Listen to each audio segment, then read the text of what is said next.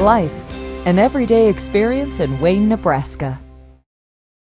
Wayne Elementary students were introduced to a new program in the area where they opened a savings account at the school and will get to withdraw their money once graduating or leaving 6th grade. From the elementary cafeteria, tellers in the form of students welcomed in their fellow classmates during the SNB Blue Devil Branch deposit. The Blue Devil Branch was created thanks to joint efforts from State Nebraska Bank Trust and Wayne Elementary. Students attending kindergarten through 6th grade, with parental permission, were able to make their first deposit Thursday morning, where ribbon cutting was also held. Andy Dedeker is in his second year teaching math and reading at Wayne Elementary. Mr. Dedeker said students started coming in at 7:30 and it was running pretty smoothly. We had a really big rush there at that time, but we had 24 great student tellers and a lot of representatives from State Nebraska Bank. We handled it really well today, but we made it through. The Blue Devil Branch is the 30th in-school savings program in the state through the Nebraska Council on Economic Education to teach financial literacy to youth. In the spring, 5th and 6th grade students filled out an application and went through an interview process where 24 were hired. Moving forward, the student tellers will work in 6-person shifts each Thursday between 7:30 and 8:20 a.m.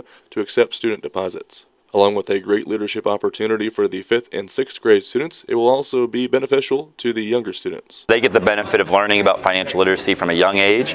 We had a great partnership with Dr. Lindsay Doctorman and Wayne State College. They came into every classroom this year and talked about the benefits of financial literacy, which was a great partnership as well. Along with making their first deposit, State Nebraska Bank Trust made an additional $5 deposit into each account. Students will receive fun incentives from the bank based on frequency of deposits in the place of interest. Reporting in Wayne, I'm Aaron Scheffler, WayneDailyNews.com.